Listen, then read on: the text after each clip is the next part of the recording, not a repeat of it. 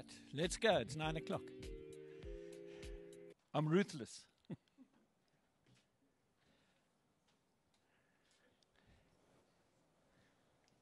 Are we up and going?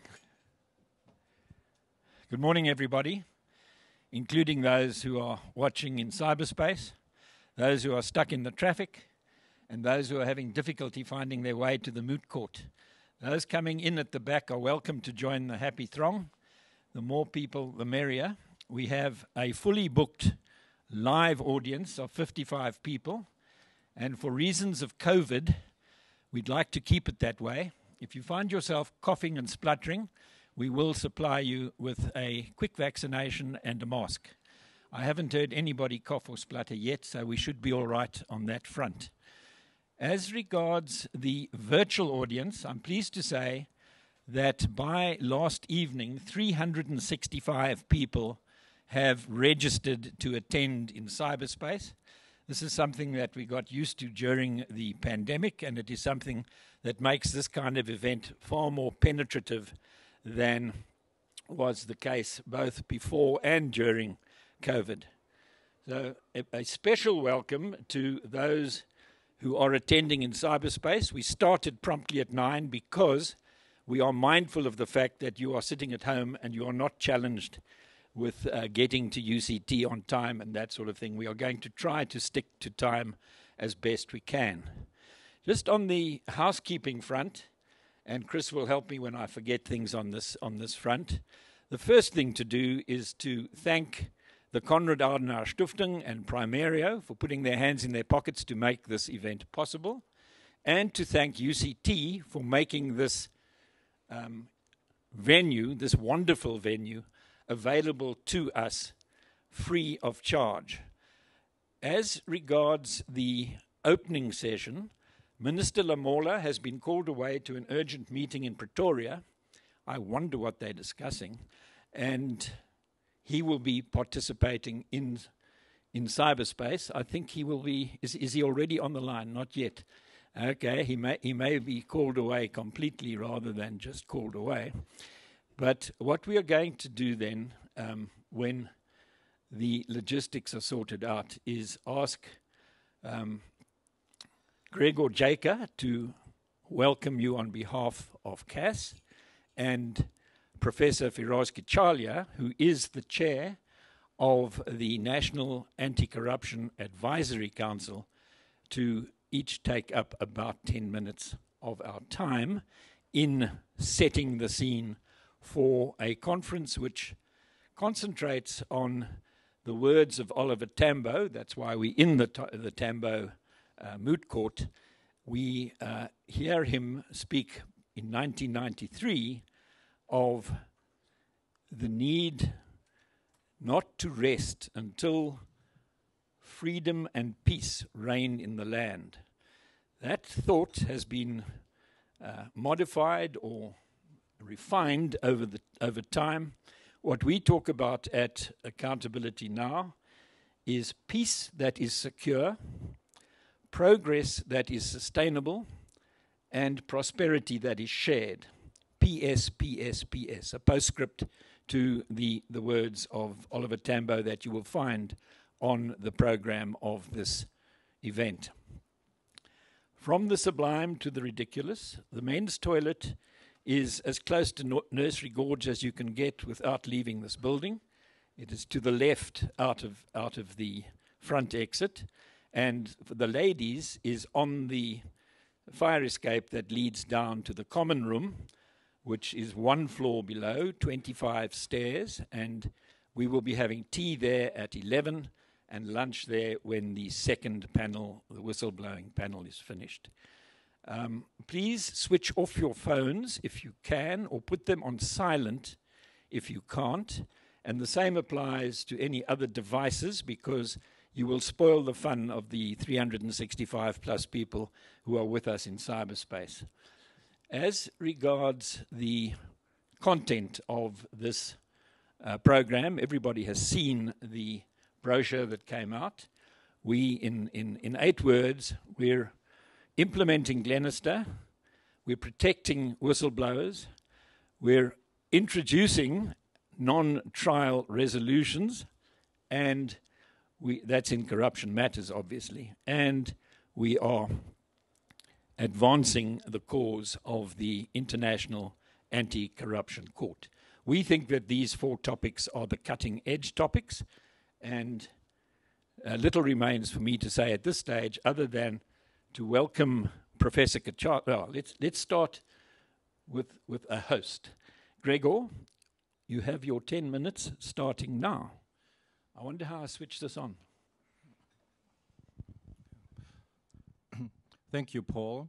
Good morning, Member of Parliament Lamola, Minister of Justice and Correctional Services, Minister of Parliament Breitenbach, Shadow Minister of Justice and Correctional Services, Professor Cachalia, Chairperson of the National Anti-Corruption Advisory Council, Archbishop Makoba of the Anglican Church, Justice Goldstone, former Judge of the Constitutional Court of South Africa, Judge Ian Farlam, former Judge of the Supreme Court of Appeal, Professor Fikeni, Chairperson of the Public Service Commission, distinguished speakers and guests here and online. Seldom has there been an opportunity to greet such a collection of eminent speakers and an eminent audience in one place. I welcome you to today's series of conversations in the name of the cooperation partners, the Konrad-Adenauer Foundation, Primerio International, Accountability Now, and the University of Cape Town. It is my honor to open today's proceedings on behalf of the Konrad-Adenauer Foundation, named after the first Chancellor of Germany, Konrad Adenauer, in whose time the German Constitution was written. Its implementation is a key reason for the social recovery of Germany after the horrors inflicted during the Second World War. South Africa's constitution took much from it and carries exactly the same potential. The rule of law is directly linked to the health of a nation. Please allow me to say a few words about the Konrad-Adenauer Foundation. As a think tank closely allied to the German CDU party of former Chancellor Angela Merkel, we promote democracy, good governance, human rights, and the rule of law through more than 100 offices worldwide. We foster dialogue between policymakers, actors from the private sector, and civil society. By bringing together people who embrace their societal responsibility, we promote the establishment of professional networks and the exchange of innovative ideas to tackle current challenges.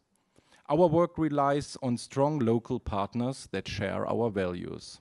I would like to therefore mention the excellent cooperation with our hosts, the University of Cape Town, in particular the DGRU, African Lee, and Law Africa, that sit in the Faculty of Law.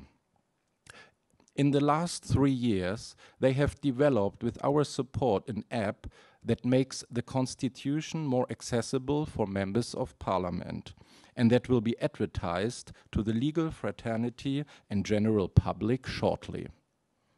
You can find it by Googling Constitution Compass UCT. The app is available in English, isiXhosa, and isiZulu for the present, and contains an updated and consolidated version of the South African Constitution, accompanied by guides and constitutional case summaries. These are written in a non-technical and non-partisan language by graduate law students and supervised by UCT law lecturers and professors.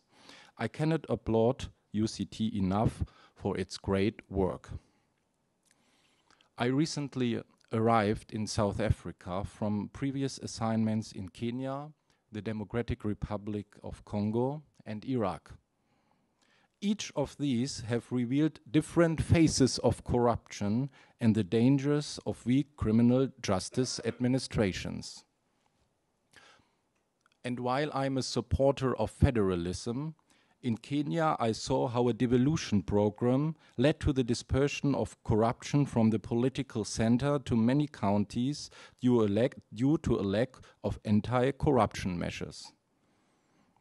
While I'm a supporter of the market economy and international trade, in DRC, I experienced how a country blessed by God with endless riches of mineral resources, nevertheless, is one of the poorest societies with high infant mortality due to corrupt political elites colluding with international companies. And finally, while I'm a supporter of international development cooperation for reconstruction, in Iraq I saw how reconstruction and the unleashing of large amount of investment led to an orgy of corruption due to a lack of a functioning justice system. To cut a long story short, corruption is an international sickness that eats our future and therefore eats our children.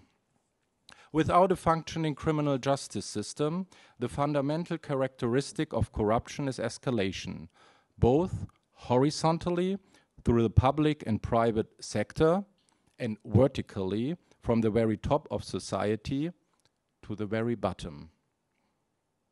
And much like mineral resources attract international investment, societies with weak criminal justice systems attract international specialists in corruption. Political oligarchs and corruption enablers that will steal one's country. And this is not abstract, it is personal. One may live one's own life with integrity, but a failure to fight corruption actively will bring violence such as assassination and kidnapping into one's own life. It is not something that can be appeased, and patience does not contain it.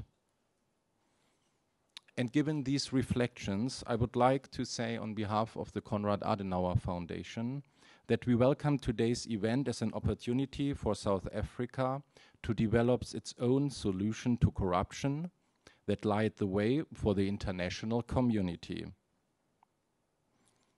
It would not be the first time, given the miracle of South Africa's peaceful transition from apartheid. It is now a society that honors inherent human dignity, human rights, and seeks the achievement of equality through checks and balances on the exercise of power. I look very much forward to today's conversations, and thank you very much for your time.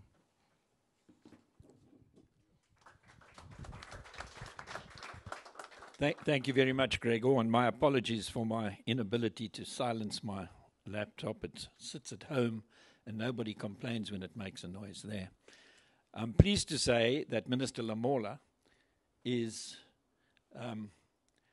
please, Mr. Moderator, come in and take a seat. There he comes from the back. How's your team on the front, Judge? They're ready and briefed and waiting for you. Thank you. Minister Lamola is standing by in cyberspace, I think, or shortly will be.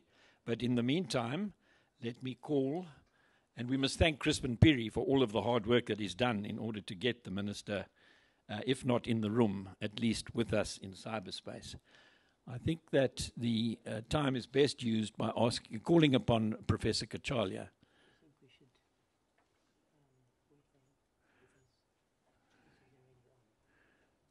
I don't know how far away he is. That's the trouble. He's up. He's on. He is on. Thanks. Right. Thank you. Over to you, Professor.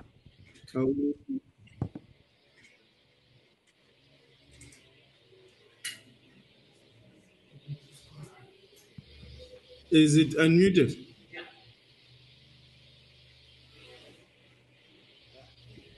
Seems that the minister would like to go first, so let's unmute him and allow him to join.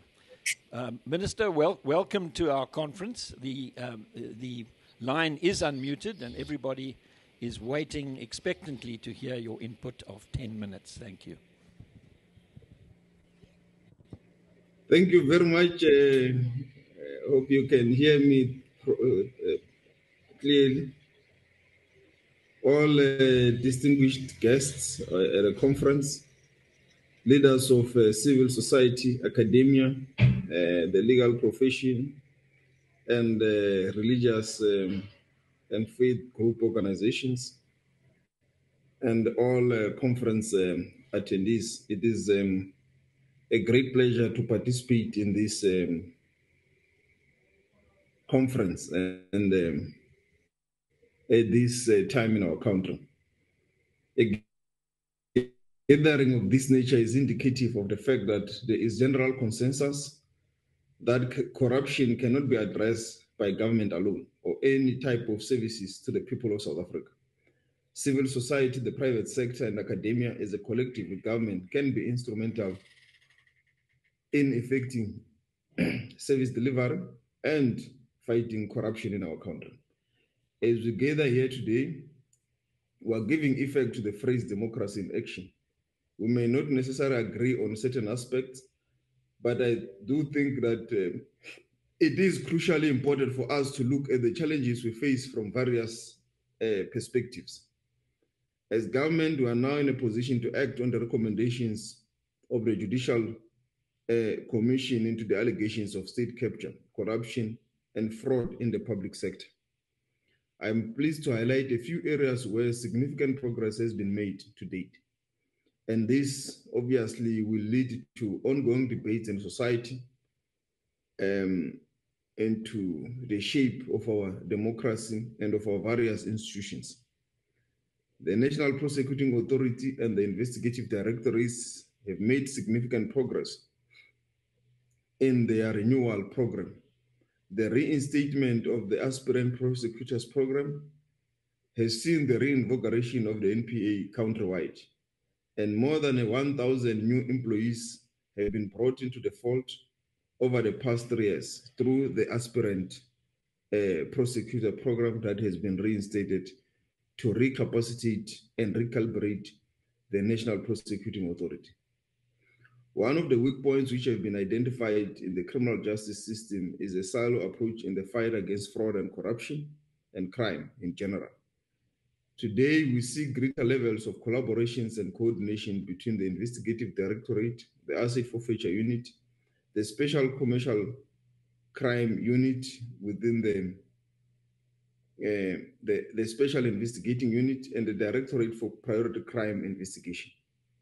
This has been self-evident with the ACTT records recording 35 cases in court involving 180 accused. In total, the Investigative Directorate has enrolled 32 cases involving 187 accused individuals have appeared in court for alleged state capture-related offenses. This is not something to be scoffed at, as it is proof that accountability is beginning to take shape. It might have taken time, but gradually these institutions are beginning to yield results. This is the same work that has led to the recovery of 12.5 billion rands into the fiscus. Furthermore, the impact of the performance of law enforcement agencies can be felt in all areas of our democracy. When law enforcement agencies fail to perform, we are judged as a country by international financial institutions such as rating agencies, the Financial Action Task Force, and so on. Capacitation of these entities, including the NPA, has received the much needed injection of funds to assist in achieving their mandate. The impact of grey listing by FATF, which we are soon to receive the final outcomes, will have a dire effect on our economy and ability to raise funds in the international markets. This is where coordination and collaboration is needed to work together to strengthen the criminal justice cluster and with the economic cluster as well. And work is underway. We are awaiting the outcomes, and we remain ready to attend to the issues raised and to address some of them, as we have already done in the amendment of some of the legislations that were identified. To ensure that the independence and security of tenure of the incumbents in the Investigative Directorate is strengthened, we are in a process of drafting a new bill, which is currently undergoing internal consultative processes between relevant departments and stakeholders and hopefully it will also invigorate a debate on this matter. This work builds on President Ramaphosa's pronouncement in October as part of the actions we will undertake to implement the recommendations in the Judicial Commission's report. In the interim, while the consultative process are underway, we have assigned peace officers powers to the investigative directorate. This will enable them to arrest people, take statements, conduct search and seizure operations in line with the Criminal Procedure Act. Let me pause here to say that we are aware of the views that this structure has to be a Chapter 9 institution for us to meet the standards set out in the Glenister judgment. At the heart of this argument is the notion that in securing the independence of the NPA and its subsidiaries, its interface with government poses a danger to its autonomy and its independence. This is where we differ with the proponents of this view, because paragraph 58 of the Glenister 2 judgment is instructive and it reads, "For our country to win the war against these serious crimes, we need to enhance the capacity of the police to prevent, combat, and investigate these crimes and other national priority crimes." Close quote. At paragraph 80, the same judgment supplements this view by invoking international law. It says an international law does not support the proposition advanced by the applicant either. For example, the legislative guide for the implementation of the United Nations Conventions Against Corruption provides, and I quote, "State parties may either establish an entirely new independent body or designate an existing body or department within an existing organization. In some cases, an anti-corruption body may be necessary to start combating corruption with fresh and concentrated energy. In other cases, it is often useful to enlarge the competency of an existing body to specifically include anti-corruption. Corruption is often combined with economic offenses or organized criminal activities. It is thus a sub-specialization of police, prosecution, judicial, and other, for example, administrative bodies. Implementers are reminded that the creation of a new bodies with hyper-specialization may be counterproductive if it leads to overlapping of competencies and need for additional coordination, etc., that will be hard to resolve. Close quote. Perhaps the most pointed rejection of this argument is found in paragraph 124 of the Glenister judgment, which reads, "The independence of any anti-corruption unit in the context of international agreements must not be confused with the independence of the judiciary, for example, nor does independence in the context of anti-corruption international agreements require that the executive should play no part in the functioning of anti-corruption agencies. Where this is to be the case, this will run afoul of the fundamental principles of our legal system as contained in our constitution, in particular section 206 1 and 179.6. Indeed, it is doubtful whether if that had been the requirement, states like ours will have ratified these conventions. What is crucial, therefore, is whether the anti-corruption agency enjoys an adequate level of structural and operational autonomy, secured through institutional and other legal mechanisms aimed at preventing undue influence." Close quote. While it is true that Chapter 9 of our Constitution is where independent entities are housed in our democracy, we are of the view that the independence of an entity like the NPA and any subsidiaries cannot be looked through a simplistic lens of where the entity is housed. Its independence must be assessed via the lens of structural and operational autonomy. This was identified by the Glenister judgment and then again by the Judicial Commission on State Capture. Some of these reforms have begun to take shape. The clearest example is the manner in which the current National Director of Public Prosecution was appointed. We had a transparent selection process, and we will proceed to have engagement and continue to solicit views from society, including a forum of this nature, on the work that is ongoing in this regard. I would also like to speak on the issue of whistleblowers in our country. I would like to pay tribute to all the whistleblowers who have come forward to reveal the underbelly of unethical conduct and corruption in the public and the private sector. They are the true embodiment of a famous saying by British philosopher John Stuart Mill, when he said, "Bad men need nothing more to compass their ends than the good men should look on and do nothing." Close quote. You are the good people who refuse to look on and do nothing. In many cases, this has come at great cost to their families and to themselves personally.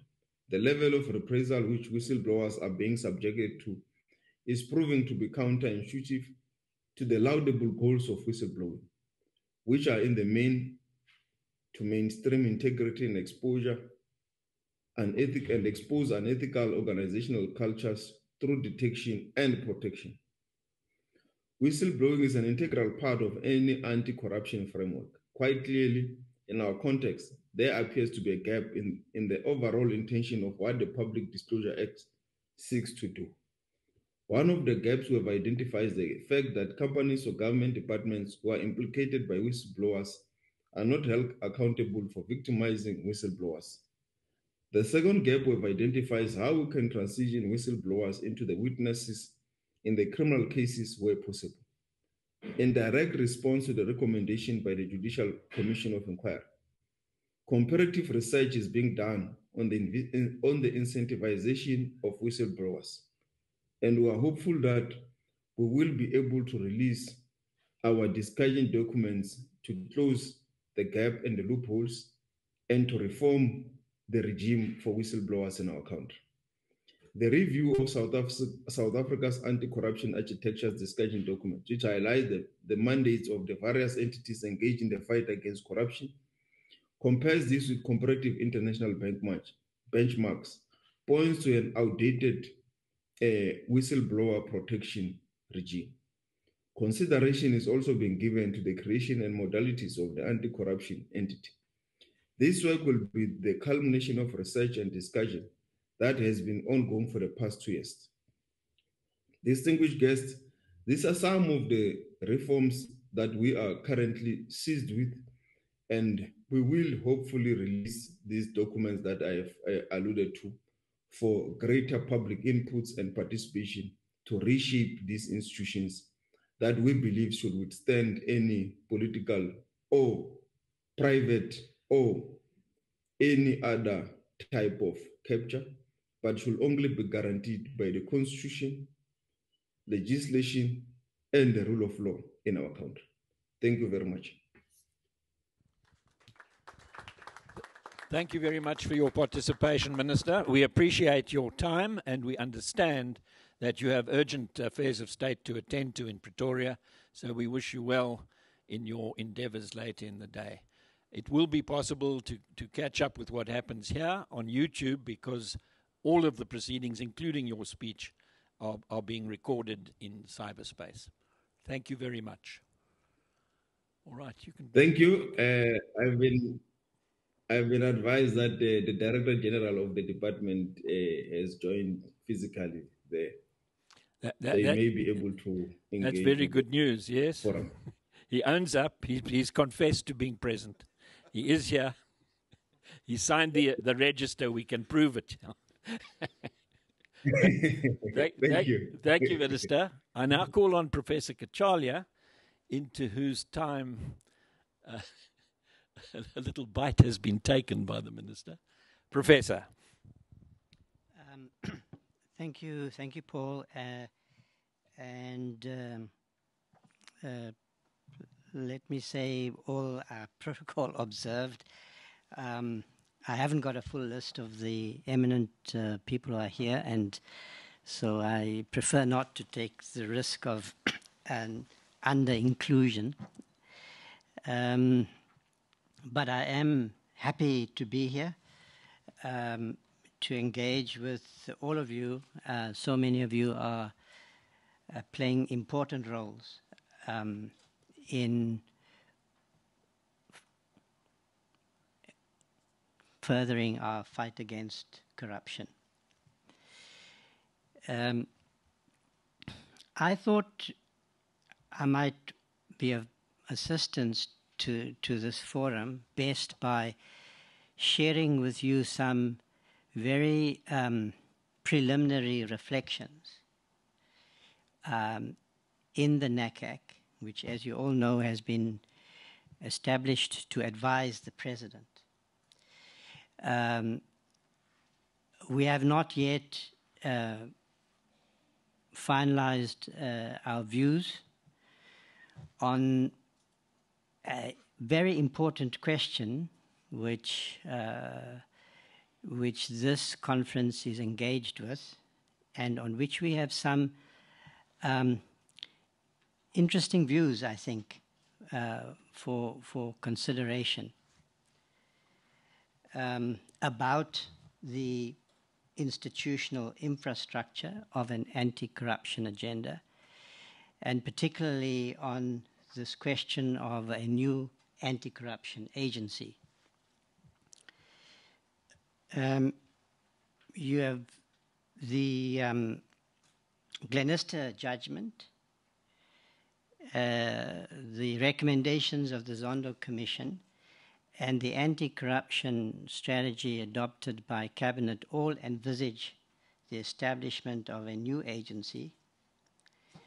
And the Minister has shared his reflections on the views of the Department of Justice on this matter. I want to share with you our very initial thoughts.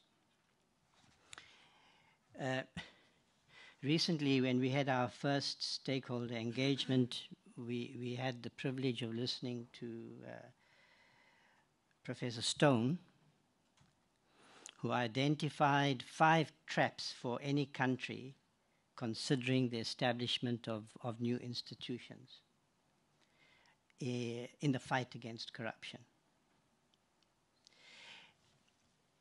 And I want to share with you our understanding of what an all-government and an all-society approach, which is our mandate, might bring to this debate. Now, there are 2 traps which he mentioned.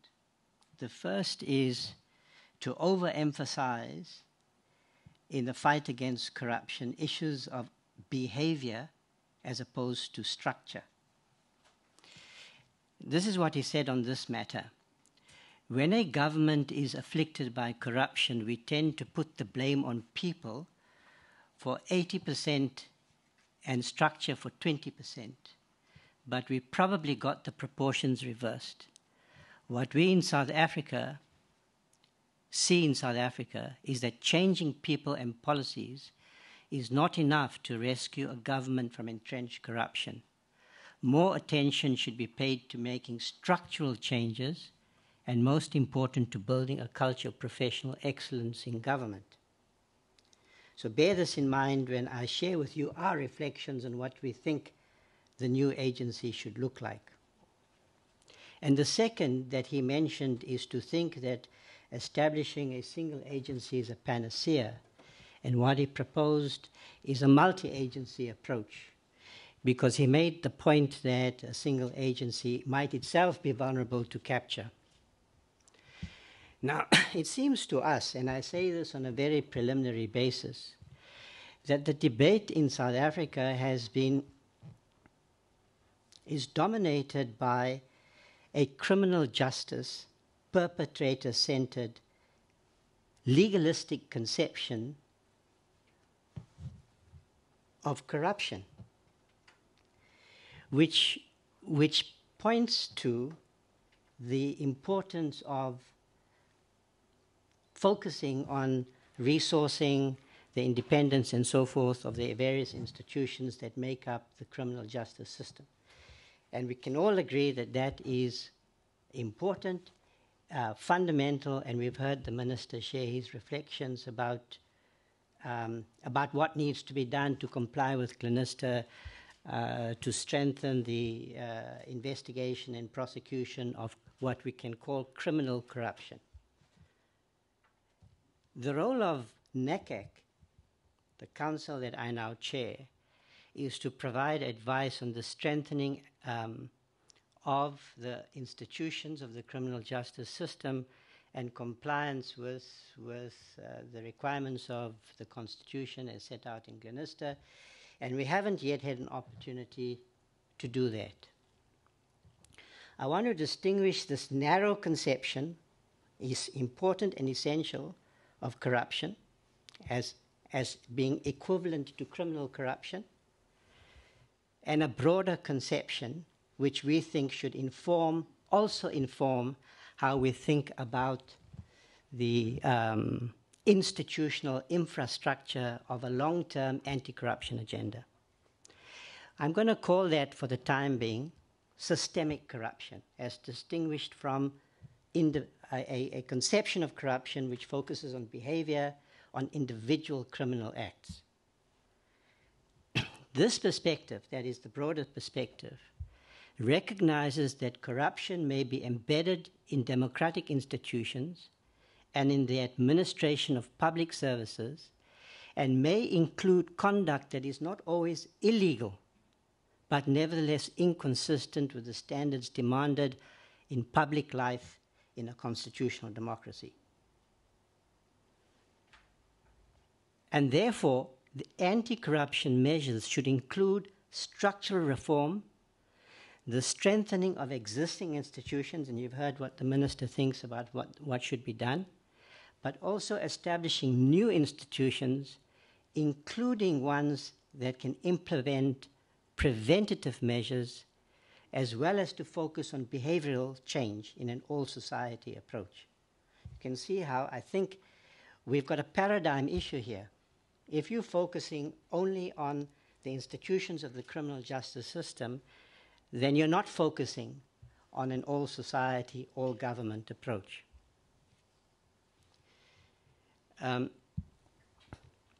So these are our kind of very preliminary thoughts. Let's say I'm sharing them with you as the chairperson of NACAC at a very preliminary stage in our thinking.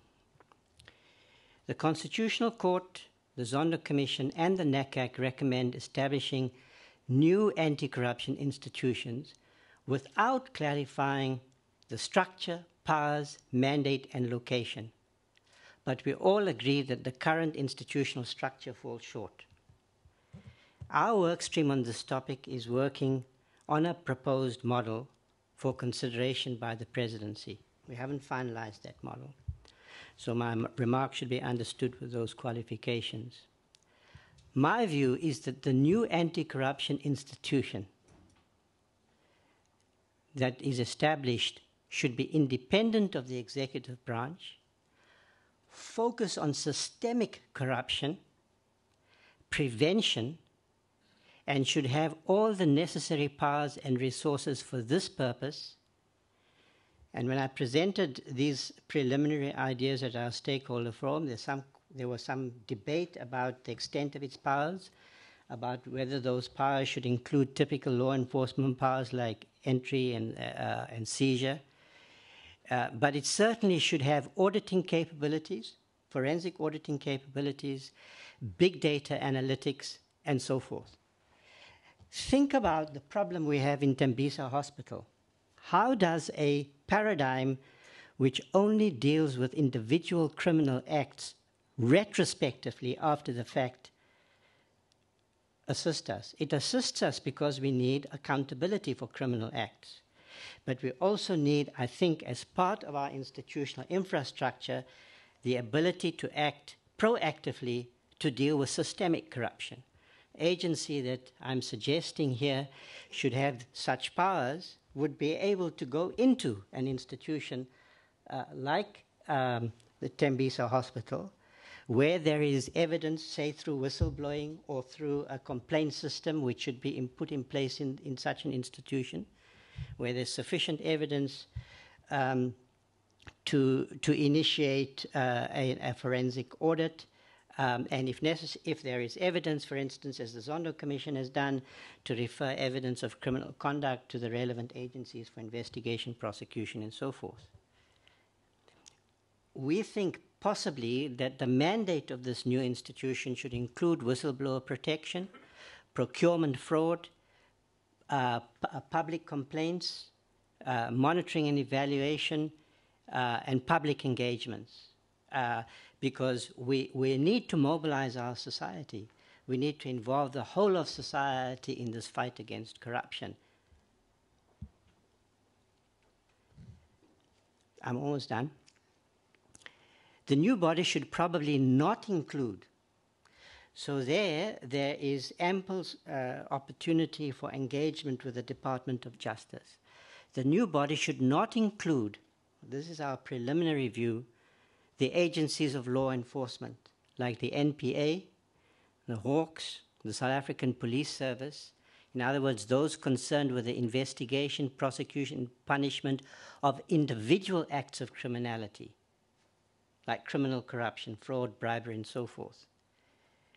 But it could refer matters for investigation and prosecution, as did the Zondo Commission, and collaborate with other anti-corruption agencies like the Public Protector, the FIC, SARS, the AG, the PSC, as well as those institutions that compose the Hawks, the NPA, SAPS, and so forth. And those institutions in the criminal justice cluster, the debate there should be about further resourcing, about capacitation, and about independence. The Department of Justice is proposing some possibilities, but it will be, you will now appreciate that the institution we are proposing, which does not incorporate these law enforcement agencies, is quite a different animal. And in our study of such bodies elsewhere, there are examples of bodies which include the law enforcement agencies and others which don't. And we should have that debate. It is inappropriate, possibly, to locate bodies with strong confidentiality requirements and those which are subject to ministerial direction, like the South African Police Service, in a new anti-corruption agency which is constitutionally required to be independent of the government. So that's an important question. Whether when we talk about establishing new anti-corruption agency, we think that all these various components of the criminal justice system should be located in this body. The same body which has the responsibility to engage with society, receive public complaints, deal with systemic corruption proactively, and so forth. We also think that the proliferation of new agencies with overlapping mandates should be avoided. The Zondo Commission, for instance, recommends a new agency on public procurement. We're not sure if that proposal was fully thought through, but it may be better to think to avoid this problem of over-proliferation and overlapping mandates. And that the new proposed agency should be understood as being part of a national anti-corruption and integrity system, which in fact should include the Department of Education. Think about the role of the Department of Education needs to play in the fight against corruption.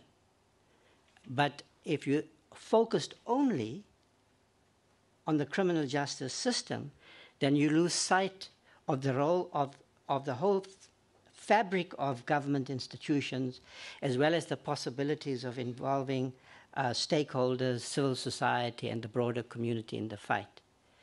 I would say finally that we think that the establishment of this agency is an absolute urgency and imperative. The Australians have just passed legislation to establish a new agency. I think it took them 10 years. We don't have 10 years. We think we should establish an agency which has such important powers to deal with systemic corruption yesterday. And so doing the necessary work, the research, doing the financial modeling, drafting of the legislation, and so forth, should be structured in such a way that we can get to an outcome as soon as possible, and that is going to depend on a consensus emerging. And I hope we can engage with people like Paul, the two Pauls, and others who have played such an important role in this discussion, to see that perhaps what we're offering is a way of engaging with the Department of Justice. This does not involve any involvement in matters which are within the domain of the Department of Justice. It doesn't involve us strategically in any of the complications concerned with the various ministries in the Department of Justice. So if we can reach this kind of consensus through stakeholder engagement on the kind of institution, agency, independent anti-corruption agency that we have in mind to deal with systemic corruption, then there are no impediments, really, to establishing this institution on an expedited basis. As I said, these are views that are under considerations in our council, but have not been finalized, and we look forward to the debate, because the debate is required to help us kind of finalize our model. After all, it is part of our mandate to engage with society, to engage with yourselves, in formulating our advice to the President. Thank you very much. Thank you very much, Professor. At this point, we are going to circulate in an anti-clockwise direction. I will ask the panel, the first panel, to come up this way, and everybody on the top shelf to go out that way. Nicola Taljart and Chris Andres from the sponsors, Nicola from Primerio and Chris from CAS, can come and sit next to me if they wish, or hide in the back if they don't, and the new panel can take its place.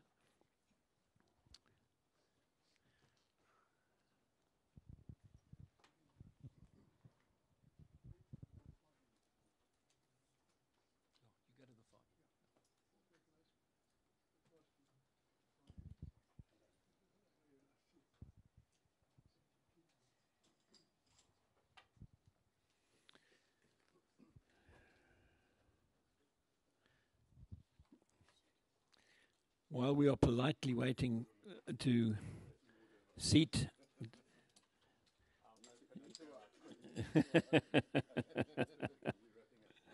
Yeah.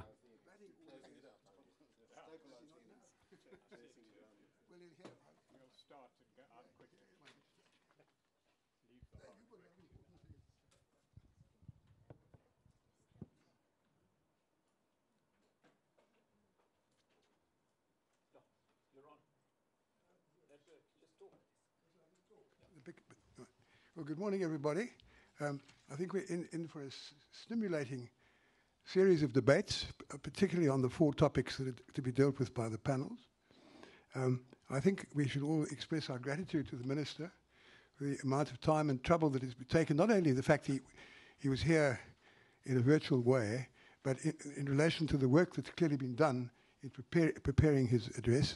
There are a number of interesting points that he raised. Some of them will, I'm sure, be greeted with enthusiasm and approval. There are other matters, however, which I think in the course of the day we will have things to add to what he has to say, and indeed possibly correct some of the comments made. But still, it was very interesting to hear what he had to say, and I enjoyed it very much. I must confess, as a moderator, I have to restrain myself. Moderators don't take part in the debates. They're like referees. You know, referees are not supposed to score goals. Not that I necessarily would score a goal even if I tried.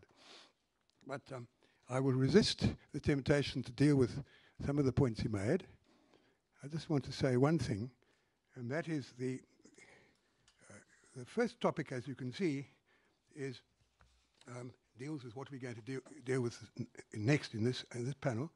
What are the legal requirements for anti-corruption machinery of state achieving compliance with Glenister?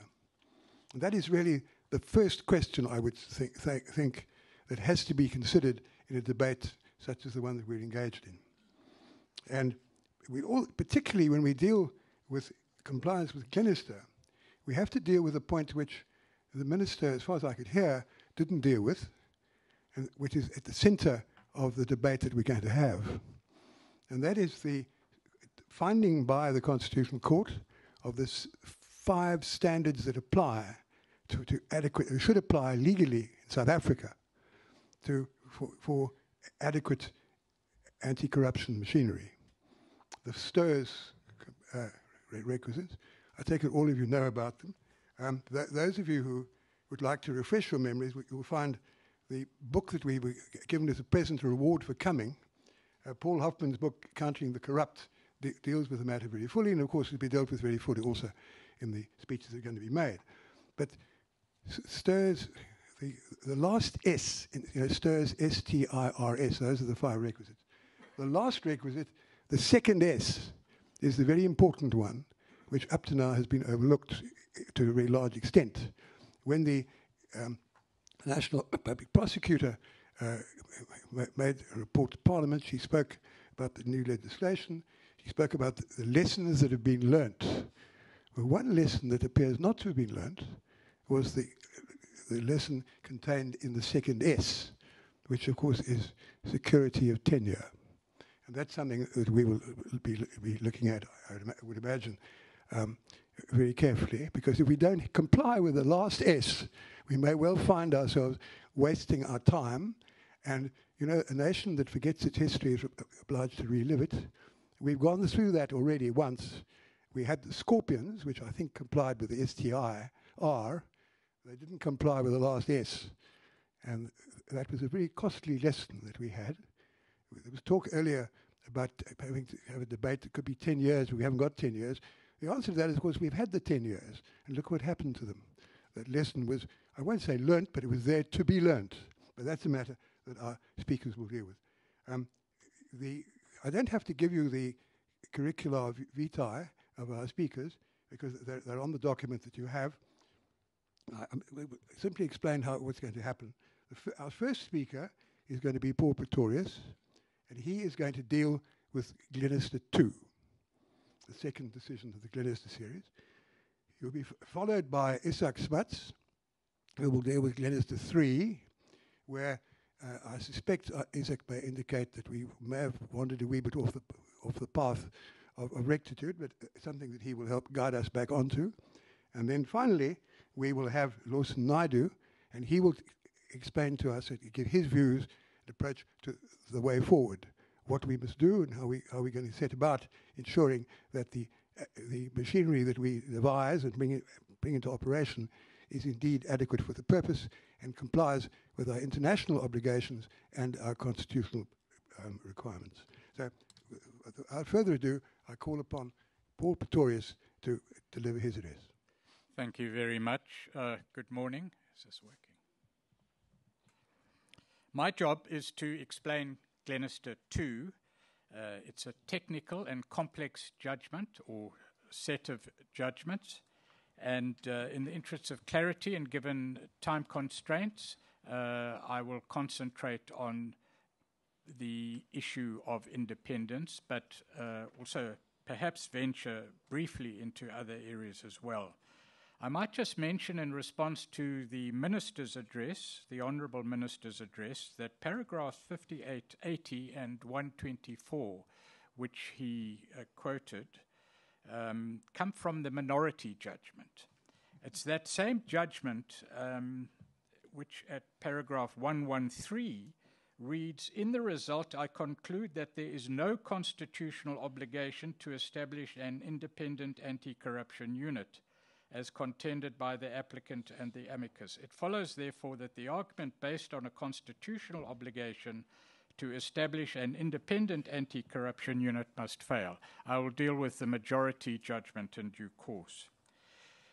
In essence, at a structural level, what Glenister 2 was concerned with was the abolition or disbanding of the DSO, or the Scorpions, and in its place, the creation of the DPCI, or the Hawks. But importantly, the DSO Scorpions were taken out of the National Prosecuting Authority and placed into the South African Police Services. And this affected the accountability lines and the structure of the organization significantly, and it is that was analyzed at some length in both judgments. So Glenister challenged the laws that brought about these two changes: the abolition, the abolition of Scorpions, establishment of Hawks, and the movement of that body from NPA into the South African Police Services. Importantly, the duty dealt with was not only to establish the structure, but to maintain it, and that's an important qualification of the duty. And if I may remark, while independence is a principle, its true value lies obviously in effectiveness, which must surely be the primary goal, an elusive goal. Importantly, in terms of the Constitution, paras 19 and 64, the NPA must institute criminal proceedings, and the South African Police Services must prevent, combat, and investigate crime. So there's a bifurcation of the task of fighting corruption. And for me personally, given the experience of the Zondo Commission, it's fundamental. The minority judgment said, and I've already given the answer, one of the issues to be considered was, does the Constitution require Parliament to establish an independent anti-corruption unit? And if so, did Parliament comply? The minority judgment answered that question in the negative. The majority judgment answered it in the positive, at least the first part. Essential to the minority judgment, and this goes to the bifurcation issue, for our purposes at least, is a finding that it is untenable, I quote, untenable to suggest that without the power to investigate crimes that it prosecutes, the NPA cannot act without fear, favor, or prejudice. It's a fundamental finding. That finding institutionally has been tweaked with in the 11 years, 12 years since Glenister, but I'm dealing with the time at Glenister. It's important to understand that. The lesson of the Zondo Commission is clear. Investigation, the development of investigation strategies and prosecution are intertwined. And we now have hindsight advantage to show that. So the finding in paragraph 78 of the minority judgment that it is indeed doubtful whether the power to investigate crime can be said to be incidental to the power to prosecute crime must be called into question, and is called into question, has been since. And I'll deal with the lesson of Zondo, certainly as I have seen it in due course. Section 7.2 of the Constitution, the state has a positive duty under 7.2 to prevent and combat corruption and organized crime. That was a finding of the minority judgment. But fundamental finding of the majority judgment, there is no the minority judgment, there is no constitutional obligation to establish an independent anti-corruption unit. Requirements of independence quoted in the minority judgment of the OECD, the power to initiate own investigations, that is fundamental. Those decisions, as part of an anti-corruption strategy, ought to reside in an independent body, a body independent of the executive, and certainly as far as the Hawks are concerned, do not. Allow investigators and prosecutors autonomous decision-making powers in handling cases, not to be subject to undue influence from any branch of government or third party, have structural and operational autonomy, and obviously transparent procedures for appointment and removal of directors and accountability. It's instructive that the NDPP, the National Director of Public Prosecution, should enjoy 10 years, security of tenure. Not one to date has managed to reach the 10 years. The majority judgment was qualified. It said not full independence was required, but an adequate level of structural and operational autonomy. Of course, those are categories that must only be defined and clarified in practice.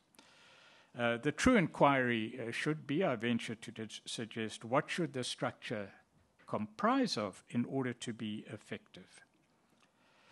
The provisions of the South African Police Service Act were then analysed in some detail, and it was concluded that within that act there were sufficient safeguards to protect a sufficient degree of independence on the part of the Hawks as they existed then. That's the DPCI.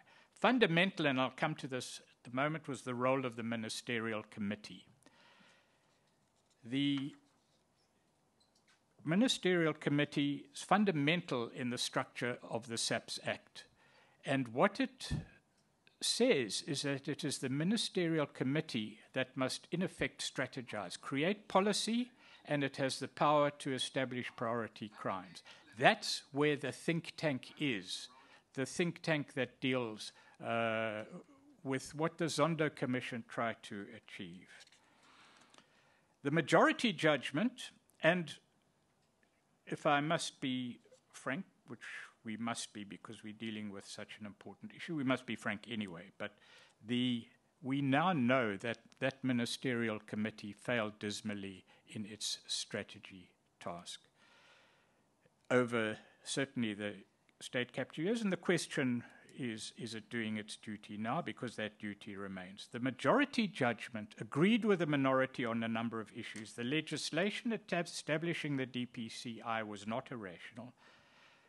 Public involvement was sufficiently involved in the creation of the legal framework. The Constitution doesn't oblige the Specialized Corruption Fighting Unit to be contained within the NPA, but there must be one. The creation of the DPCI, the Hawks in the South African Police Service, was not in itself unconstitutional. And the abolition of the DSO and the creation of the DPCI was not unconstitutional. Two questions remained for the majority. Is there an obligation on the state to establish and maintain an independent body to combat corruption and organized crime? I stress establish and maintain. Yes was the answer. If so, does the law creating the DPCI, the Hawks, meet the requirement of independence? The answer was a clear no. The legislation was therefore declared unconstitutionally invalid, and the order was suspended for a period of 18 months. The finding, there is, however, no doubt that the scheme of the Constitution and legislation as a whole imposes a pressing duty on the state to set up a concrete and effective mechanism to prevent and root out corruption and cognate corruption practices. The quote, dealing with independence, highlights 5 issues: free from undue political interference, genuine political will, that is a requirement of effectiveness, and that's important. A comprehensive anti-corruption strategy, that is also important. And the question to be asked, in all the legislation, the Constitution, and with the proliferation of crime-fighting structures that we have at the moment, where is that think tank? And that is crucial, and I'll illustrate why if I have a moment. Structural and operational autonomy, clear legal basis, and mandate. That duty is intrinsic to the Constitution, and it's constitutionally enforceable. So the minority is wrong. Our Constitution does require the state to create an independent anti-corruption entity, and our law demands a body outside executive control to deal effectively with corruption. The DPCI therefore lacked the necessary independence as required by domestic law, informed by international law and the Constitution. I want to deal with the ministerial committee because I must focus. The quote is, "Our gravest disquiet." That was the judgment's precise words. For a ministerial committee to determine policy guidelines for the functioning of the Hawks, the DPCI, which was what existed at the time on its own, and for the selection of national priority offences was a fundamental transgression of the requirement of independence. The judgment found that the DPCI was subordinated to executive control. Importantly, and we know this from hindsight, ministers oversee an anti-corruption entity where of necessity they are themselves part of the operational field within which it is supposed to function. To quote again, hands-on management, hands-on supervision, and hands-on interference. And that the majority found impossible to square with the requirement of independence. And with hindsight, we know that over the last 10 years, if not now too, the Ministerial Committee and Parliament clearly failed in their duties as set out in the SAPS, South African Police Services Act. So for these reasons, concluded the majority, the statutory structure creating the DPCI offends the constitutional obligation resting on Parliament to create an independent anti-corruption entity, which is both intrinsic to the Constitution itself and which Parliament assumed when it approved. 5 minutes, okay. All right, I'm watching a clock in front of me ticking down. Yeah, you will know when you have 10 seconds to challenge a decision. I have no idea. I just want to digress for a moment. What the fundamental question asked by the Zondo Commission is, are we dealing with isolated and ad hoc acts of corruption, or is there something more? And what the Zondo Commission was able to do quite successfully, despite all its criticisms, despite all the faults, what it was able to do was establish patterns, relationships. It was able to look where crime was being protected, not prosecuted, and that really was its great contribution. It conducted money flows. It investigated thoroughly at a very broad and high level in order to find out what was going on the ground, and therein lied its effectiveness, to develop a detailed investigative strategy and prosecuting strategy. What is required in anti-corruption, therefore, the Zondo Commission illustrated, is a high-level, highly skilled investigative think tank, something like the Ministerial Committee, which obviously is not an ideal locus for such an obligation. I just want to read a list of issues that face us today. And I'll do so without comment. Sabotage at Eskom, sabotage at Transnet, theft or robbery in the coal supply chain, bus transport mafia, construction criminality mafia, University of Fort Hare assassination, innumerable political assassinations, particularly at a municipal level, Tembisa hospital assassination, mining mafia, including the Zama-Zamas, stripping of infrastructure, July unrest, where are the ringleaders? Continuing procurement corruption, combined by a narrative of attacks on the Constitution and judiciary by senior politicians. The question must again be asked, are these random ad hoc acts of criminality, or are there organizational links between them? Are they, or some of them, part of an organized project? Is there a recognizable aim or motive, that is access to the vast financial resources of the state? Why is it so that there have been relatively few arrests and prosecutions? Deocoran assassination, July unrest, Fort Hare assassination, Eskom sabotage. And I'm talking about the people high up, not those people necessarily on the ground. These orders come from somewhere. Where is the money flowing? Are there connections and protection within the political establishment? The role of public service politicians, elective representatives in facilitating and profiting from this, is there being investigated? Are these questions being asked? By whom and where? That is a fundamental issue to deal with in fighting corruption and in implementing Glenister 2. Thank you. Thank you for being 1 minute shorter than you needed to be. Your laundry list of questions was answered by Kgalema Matlantle in 2007, and what he said is on the last page of the program, just above the hand with the STIRS criteria.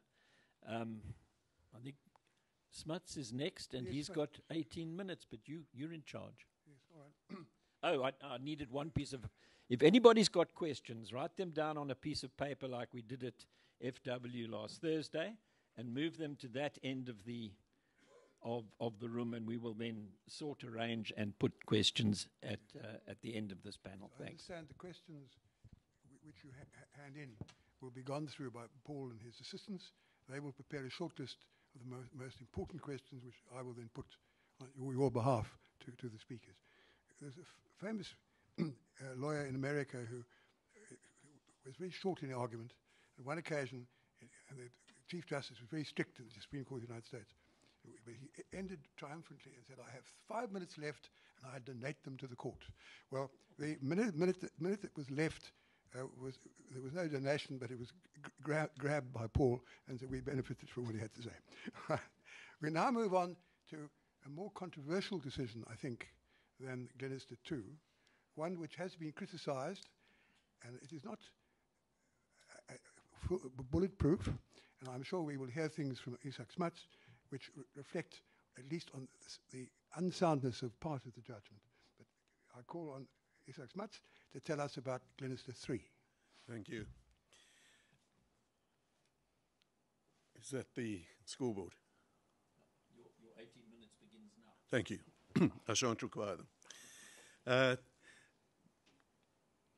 Yeah, I bear the battle scars of Glenister 3, but one may legitimately inquire, having heard from Paul how the requirements of an appropriate anti-corruption establishment were defined in the majority judgment in Glenister 2, why we need a conference of this nature at all. The judgment of the majority in Glenister 2 is a work of art. We who earn our livings in the courts seldom have sufficient time to read judgments to assess the poetry, the linguistic symmetry, or the analysis of a judgment in sufficient detail. This judgment is worth reading for just those purposes. It examines the objectives of a constitution designed to promote and protect a developing democracy. It examines and underlines the relevant constitutional principles of application to the inquiry. And it underlines the relevant requirements, placing our democracy amongst the family of nations that have committed themselves to the global fight against corruption, highlighting also our international obligations in the field. It's quite frankly a thing of beauty. But moving on to its message, the solution, one might think, is plain. Line up these requirements, put the structure into operation, and nail the blighters. If only it were that easy. In the light of the findings in Glenister 2, amending legislation was adopted, purportedly to meet the requirements of the majority judgment in that matter. Neither Bob Glenister nor the Helen Suzman Foundation were satisfied that the amendments met the requirements of the majority, and the issues returned to court. A major contributor to the fact that we are still having this debate nearly 12 years after the majority judgment in Glenister 2 was delivered was the confusion which was occasioned by the majority judgment in the follow-up proceedings, in which Paul Hoffman's Dale Carnegie-trained team of activists called politely Glenister 3, and in what I couldn't help but think of as Mogoeng's revenge. The former Chief Justice was a member of the minority in Glenister 2, but penned the majority judgment in Glenister 3. The confusion was exacerbated by the fact that the two co-authors of the majority judgment in Glenister 2, Moseneke DCJ and Cameron J, could not agree in Glenister 3 on what they had jointly determined in Glenister 2. And for us lesser-abled minds, the challenge was quite considerable. I propose to examine what emerged in Glenister 3 with particular reference to the case advanced by Bob Glenister himself, as opposed to that presented on behalf of the Helen Suzman Foundation, which focused on specific aspects of the amending legislation, and then to see what remains of the findings in Glenister 2, which Paul has summarized. Glenister's case in the Constitutional Court differed in approach from that of the Helen Suzman Foundation, which focused on specific provisions in the legislation, focusing quite specifically on arguments that the required degree of independence for the Hawks had not been attained in the amending legislation. And while Glenister himself contested the constitutionality of various provisions in the amending legislation, he went further in focusing on the entire scheme of the amending legislation, arguing that it was fatally flawed. Critically, he contended, it failed on the crucial issue of independence. Unsurprisingly, he looked to the language employed in the majority judgment in Glenister 2 to determine whether the amending legislation met the specified standards, the STIR's requirements, and particularly that of independence. And there were three elements of the judgment that stood out in such an examination.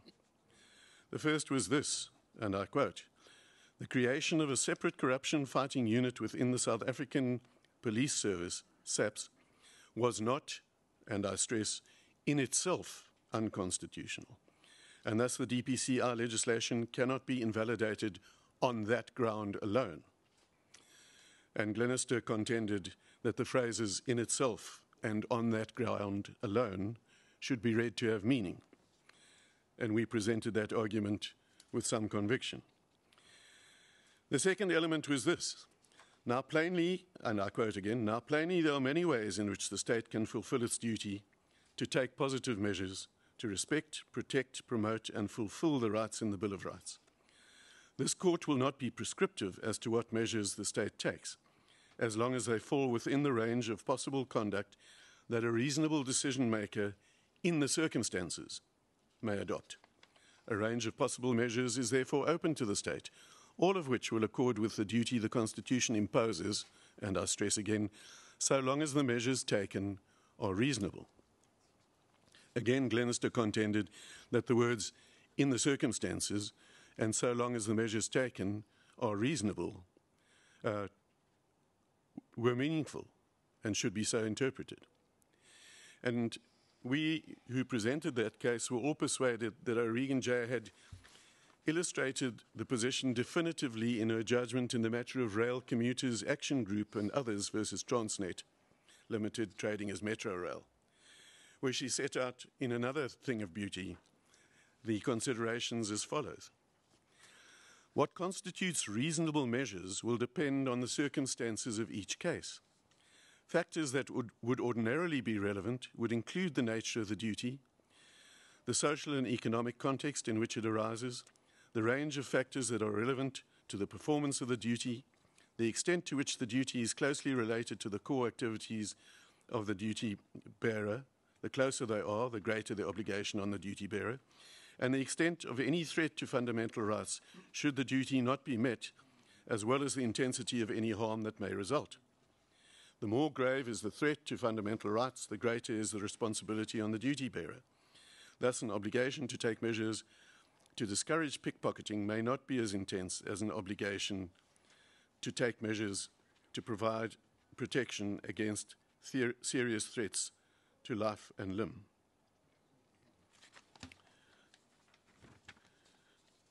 The third consideration in Glenister 2 was this, and I quote again, "This court has indicated that the appearance or perception of independence plays an important role in evaluating whether independence in fact exists. This was said in connection with the appointment procedures and security of tenure of magistrates. By applying this criterion, we do not mean to impose on Parliament the obligation to create an agency with a measure of independence appropriate to the judiciary," the phrase that Paul quoted. "We say merely that public confidence in mechanisms that are designed to secure independence is indispensable. Whether a reasonably informed and reasonable member of the public will have confidence in an entity's autonomy-protecting features is important to determining whether it has the requisite degree of independence. Hence, if Parliament fails to create an institution that appears from the reasonable standpoint of the public to be independent, it has failed to meet one of the objective benchmarks for its independence.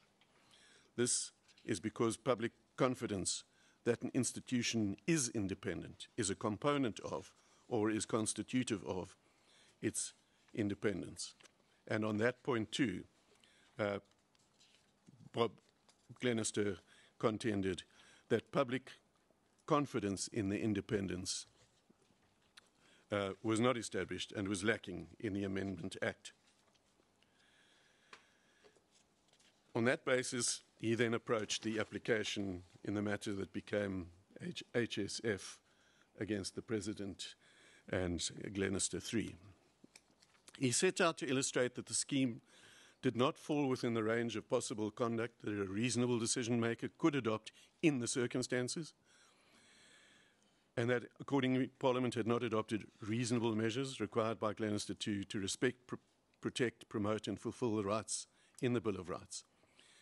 And he referred to a host of incidents and events that evidenced corruption, and by reference to expert testimony premised upon evidence of corruption and public perception thereof, he advanced his attack on the Amendment Act. The interesting point is that the respondents who opposed the application had chosen not to respond to the evidence, and a substantial body of it there was, that Glenister advanced. It simply requested the High Court to strike it out, and the High Court duly obliged. That formed part of Glenister's appeal to the Constitutional Court. Early in the Concourt hearings, there were indications in questioning from the bench that at least an element of the bench saw the judgment in Glenister 2 quite differently from the way in which Glenister himself had interpreted it. And the difference in interpretation of what the express terms of the judgment meant was starkly illustrated in a comparison of the judgment of the majority in Glenister 3, penned by Mogoeng CJ, and a minority judgment written by Farlam J, with which Cameron J agreed, and with a substantial element of which there was further agreement from other members of the bench, but nevertheless a minority. The majority judgment said the following. I confess that I do not see this as a thing of beauty. "The allegations in the struck-out material amount to reckless and odious political posturing, or generalizations which should find no accommodation or space in a proper court process. The objective appears to be to scandalize and use the court to spread political propaganda that projects others as irredeemable crooks who will inevitably actualize Mr. Clem Santer's alleged projection that South Africa may well become a failed state." The majority struck out that evidence, including the expert evidence.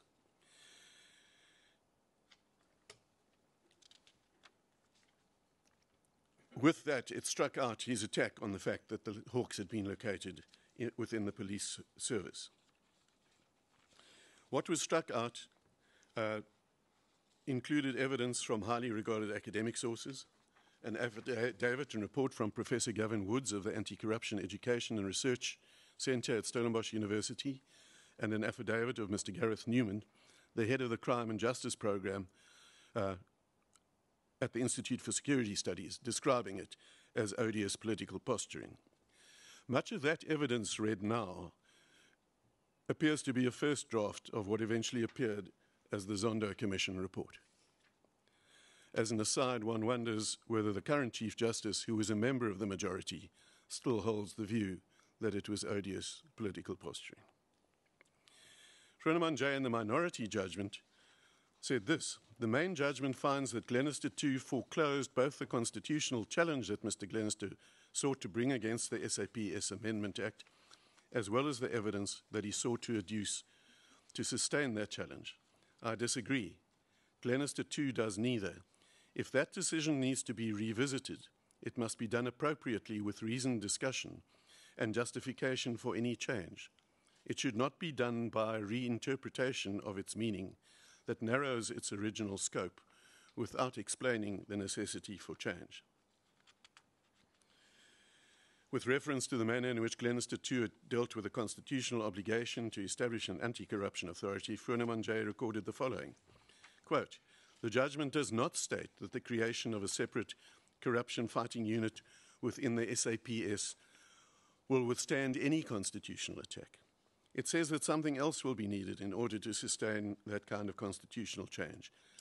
Mr. Glenister sought to show that the additional factor was that the current extent of corruption in our body politic was of the kind that showed that the location of the DPCI within SAPS was not a possible option for a reasonable decision maker.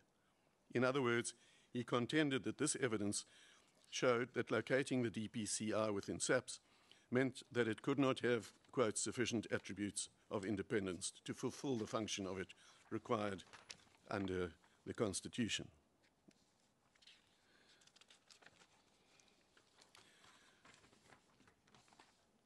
The uninitiated reader may be excused for wondering how two interpretations of the same judgment could be so diametrically opposed, particularly when it is considered that the majority judgment in Glenister II was penned by Moseneke DCJ and Cameron J, with whom Ronald J, amongst others, concurred, while Moseneke DCJ concurred with the majority judgment in Glenister III, and Cameron J concurred with Ronald J's majority judgment. One is reminded of the celebrated phrase from Alice in Wonderland, when I use a word, it means exactly what I intended to mean, nothing more and nothing less. So what did survive after the majority in Glenister III? It's not unfair to suggest that the essential requirements spelt out in Glenister II did survive, although somewhat hollowed out. The majority in Glenister III certainly lowered the bar for an acceptable level of independence. For example, even where the Western Cape High Court had declared Section 17CA of the Amendment Act unconstitutional, this determined the process for the appointment of the national head of the Directorate for Priority Crime Investigation, consolidating the power to appoint the head in the Minister and the Cabinet, which one might not think free of executive interference. The majority judgment found the section to be constitutionally compliant. It was no surprise when shortly after this judgment was delivered, the head of the DPCI, Anwar Dramat, was suspended from office and resigned rather than going through the process envisaged from him. But certain other limitations were struck down. Regulations providing for ministerial interference were struck out. And interestingly, where the majority judgment in Glenister II had said the Constitutional Court did not want to be prescriptive, the majority in Glenister III in fact legislated and excised and severed elements of the amending legislation. So the essential requirements of an independent anti-corruption institution accordingly remain as part of our law. And what is critical is the element referred to by Paul Pretorius, which is a genuine political will to make it work. The other requirements of security of tenure, adequate training, specialization, and the provision of resources are still there on paper. The challenge facing South Africa is the fact that these requirements have not nearly been met since spelled out in Glenister 2 nearly 12 years previously. And Glenister 3 sounds a warning that we shall have to be on guard to ensure that the requirements are given real content rather than remaining fine-sounding concepts. And if we can persuade the Minister's advisors to read beyond the minority judgment in Glenister 2 and go as far as the majority judgment, that may be of some assistance in the package that the department is seeking to address. But I pose the question, how many more Zondo commissions will be required before we take these requirements seriously? And to use cricketing parlance, it's your innings.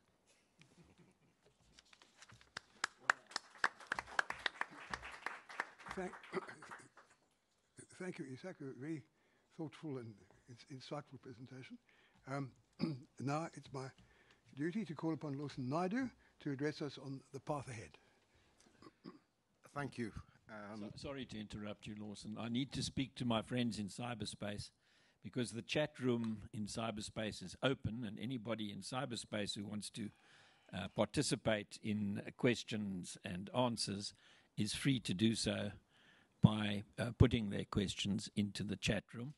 And I don't see too many pieces of paper flying around in this room, but that's perhaps because the presentations are so overwhelming. I've got 2 pieces of paper so far, but I'm prepared to accept more. But before we get to deal with the pieces of paper, Lawson Naidoo first must take us down the path ahead. Thank you, and thank you to Paul and Izak for dealing with the legal issues emanating from those 2 Glenister judgments. What I'm going to try and sketch out for you is what's happened in practice from 2011 until where we find ourselves today. And I want to start by making reference to a research report that CASAC published in March of 2011. In fact, it was launched literally a week before the judgment in Glenister 2 was delivered.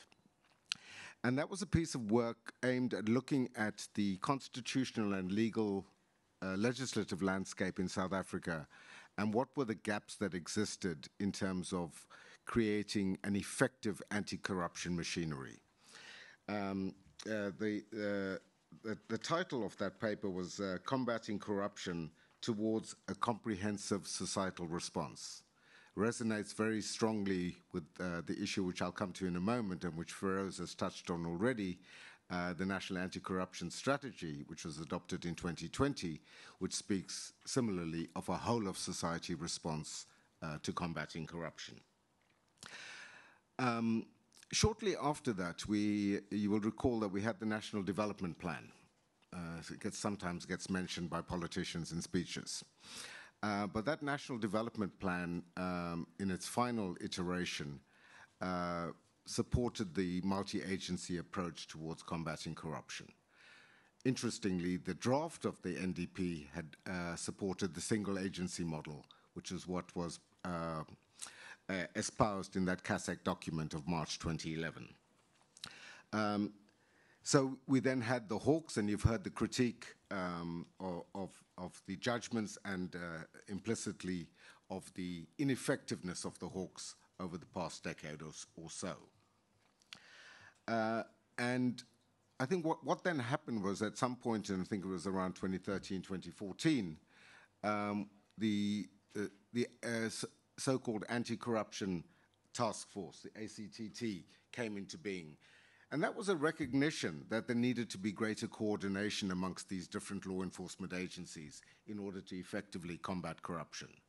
Now, that's been an informal structure and remains so to this day, even though it is still in existence and arguably a lot more effective today than it was at its inception 8 or 9 years ago. And that's largely to do with the issue which Paul has highlighted, and I think is the most critical issue when dealing with the aspects of combating corruption is there the political will to do so? Because various studies have shown that you can design whatever system you like. If there is no political will, it will not succeed. It's as simple as that. And together going hand in hand with political will is all of the STIRS criteria and specifically the issues of resourcing. What we then have a series of recommendations that have come out of the Zondo Commission reports. And there are three structural recommendations that the Chief Justice makes in his reports. We've referred to some of them already. One is that the Commission of Inquiry should become a standing Commission of Inquiry, a permanent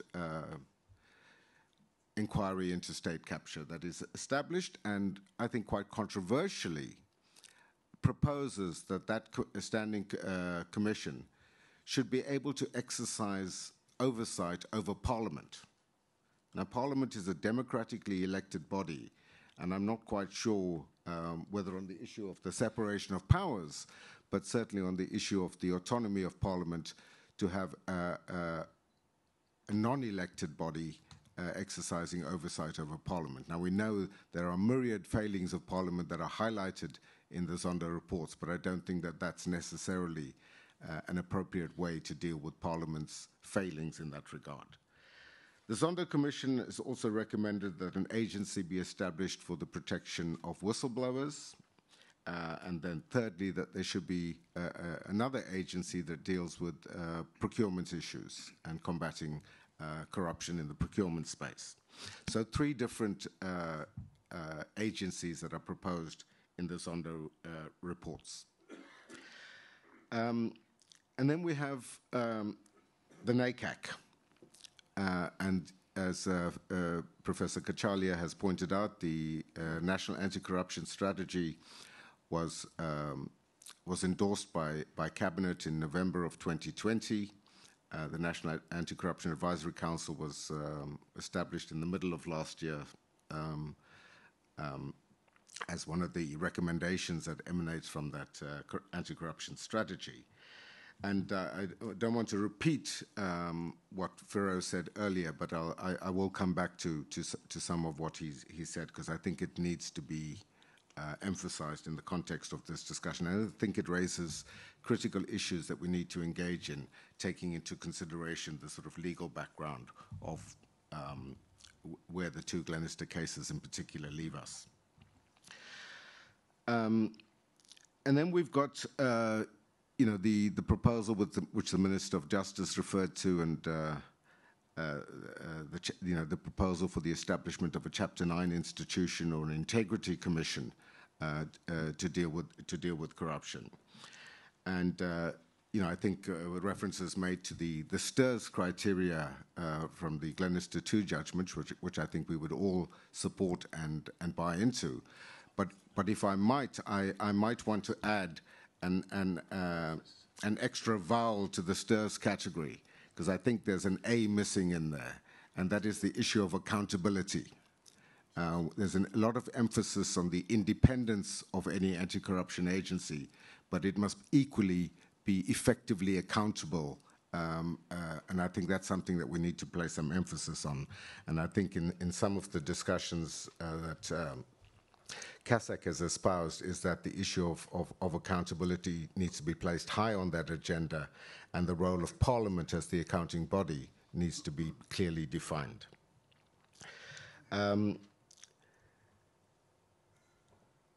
I think over and above, and there's been a lot of discussion and a lot of focus around one aspect of combating corruption, which is the investigation and prosecution element of it. But it's a much broader issue, as Firoz raised earlier, that he spoke about the narrow conception of corruption and the broader one. And I think there are two other elements of an anti-corruption strategy that cannot and must not be neglected.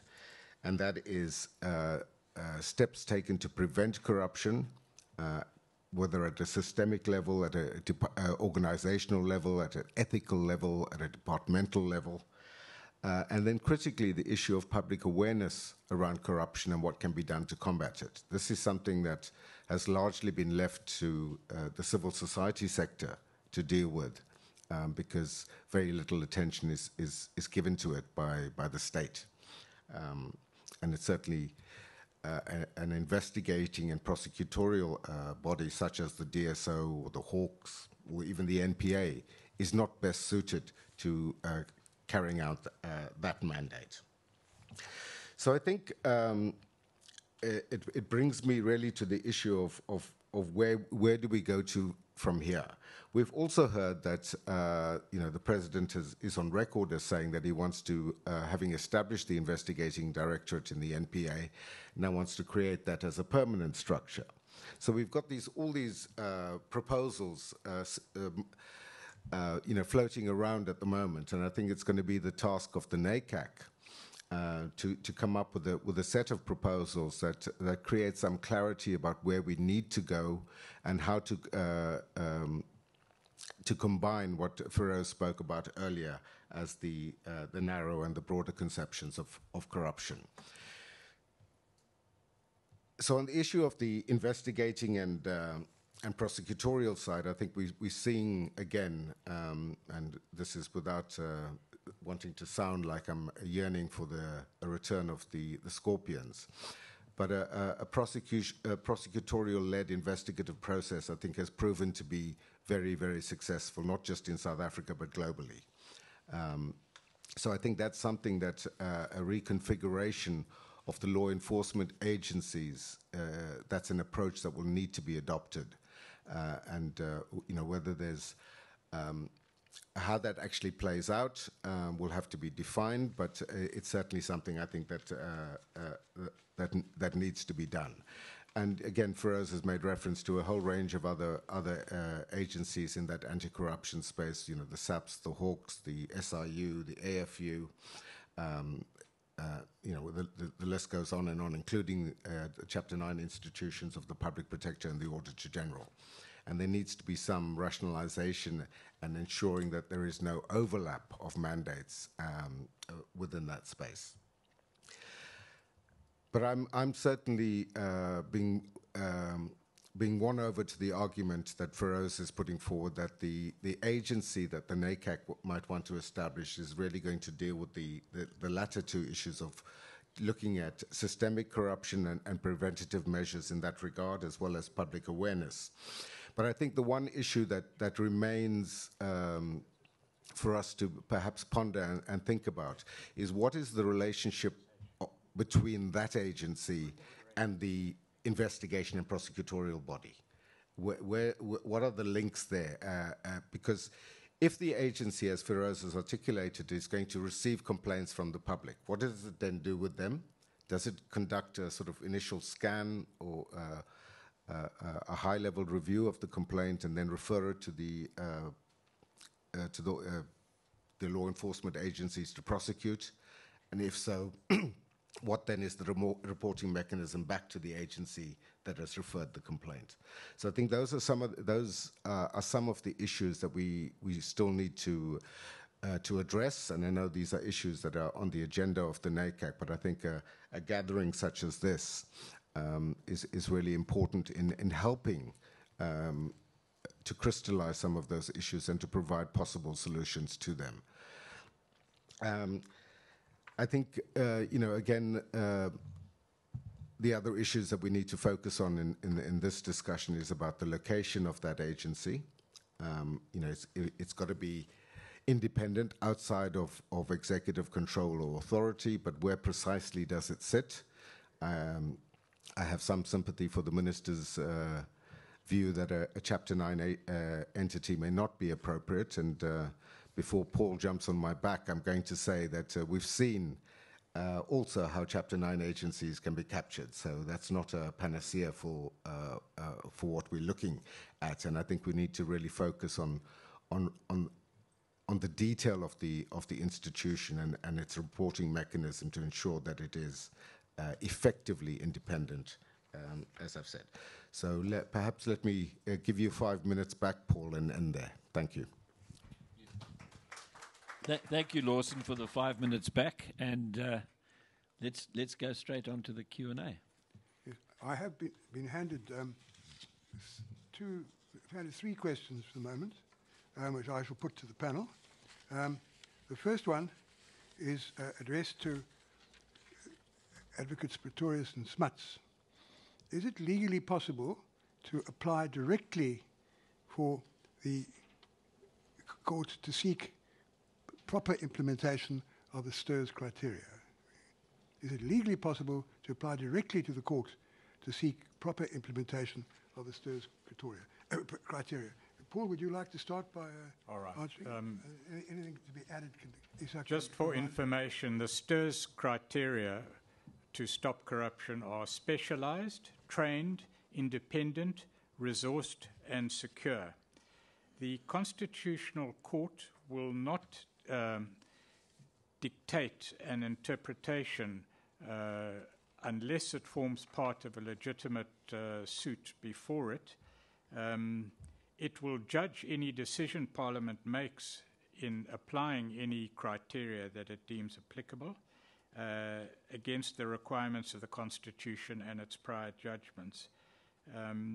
Now, that's a generalized answer, but it's important to understand, especially for non-lawyers, the position of the Constitutional Court.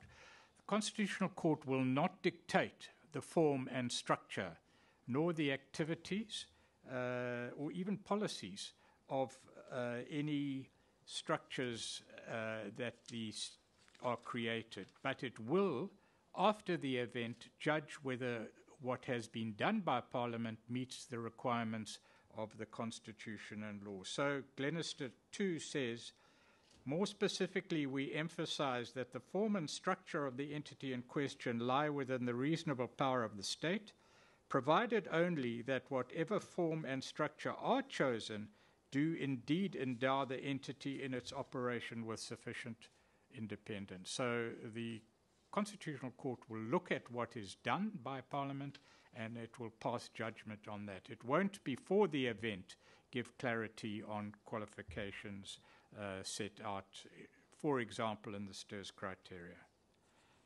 Izak, is there anything you want to add? Yes, I mean, it would be offensive to our separation of powers doctrine if we had the Constitutional Court legislating.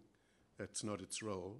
It's entitled to test legislation. The interesting thing about Glenister 3 was when the Constitutional Court did intervene regarding the Amendment Act, it granted or it ordered that certain elements of the Amendment Act should be struck out or severed without any of the parties having asked for that.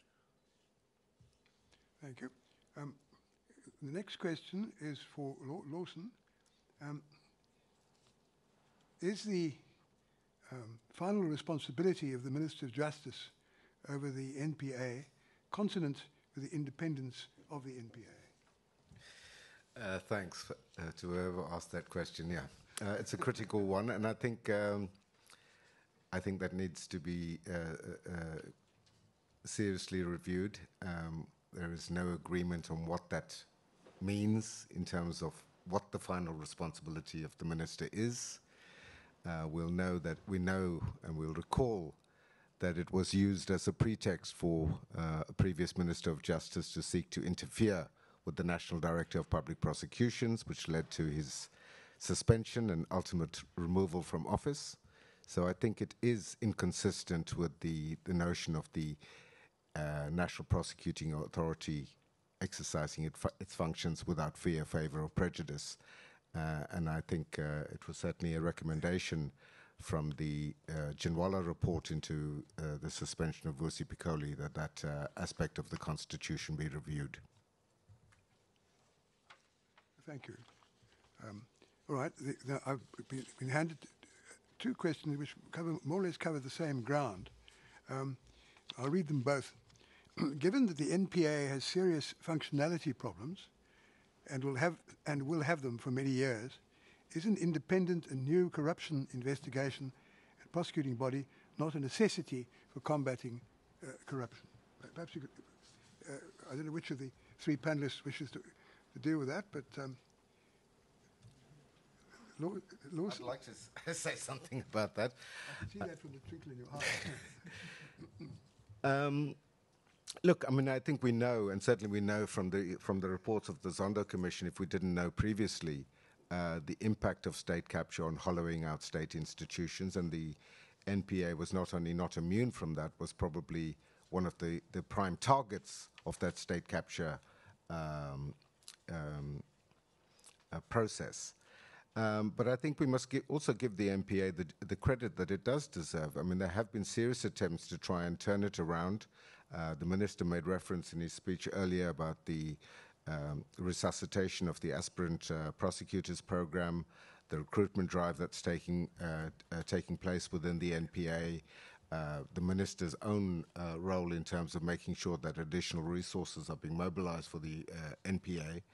And yes, it's going to take a long time to fix and get the NPA back to the kind of body that we require in South Africa. There is a huge capacity shortage there still, and they're looking at creative mechanisms of bringing in external capacity to meet those demands. But I think that the question really is, you know, if we set up another agency, where are we going to get the skills from? Because if they're not available for the NPA, they're not going to be available anywhere else. So, you know, I don't see that as a viable option, and I would rather say let's focus on fixing the NPA. It's a critical institution in our democracy within the not just in terms of fighting corruption, but in terms of fighting crime generally. So I would certainly suggest that we lend our support to making sure that the NPA becomes the organization that the Constitution envisages. Thank you very much. I'm informed by our sponsors, the accountability now in the form of Paul Hoffman, that we run out of time. I had some very interesting questions before me, which would have led to a very interesting debate, or rather further interesting debate following on the one we've had before. But that's something that those who asked the questions may wish to put to the panelists privately during the break, which we're now taking. It's how long is the break? May I just comment on something that Lawson has just said, though? Yes. I don't agree with the proposition that if skills and resources are not available to the NPA, they're not going to be available to anyone else. I referred, and with reference to the Glenister 2 judgment, to the family of nations in which we operate.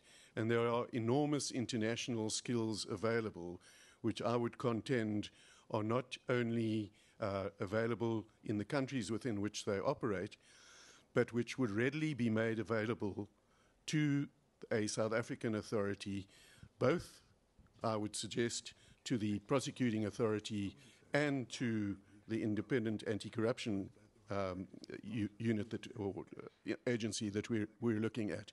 And so we should seek that assistance and tap into those skills and experience on both levels wherever we can. Yes. There's a further point to be made. Thank you for that, Izak. And that is, in the old days, when the Attorney General of the day thought his staff wasn't able or capable of dealing with a particular specialized point, members of the bar were briefed.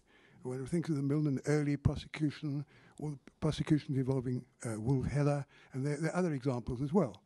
So there's no reason why the members of the bar in South Africa, I'm not saying we mustn't accept international assistance and cooperation, but we mustn't downvalue our own bar, which contains a number of very, very capable and competent and able and learned counsel who could be of great assistance on brief in dealing with the matters of the kind discussed.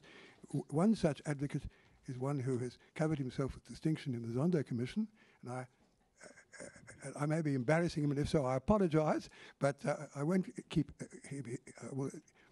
him anonymous. It's Paul Pretorius. But he illustrates the very point that the people who appeared before the Zondo Commission were members of the bar, and they did an outstanding job. And I think our country owes a great debt of gratitude to them. Paul, you said you wanted to say something.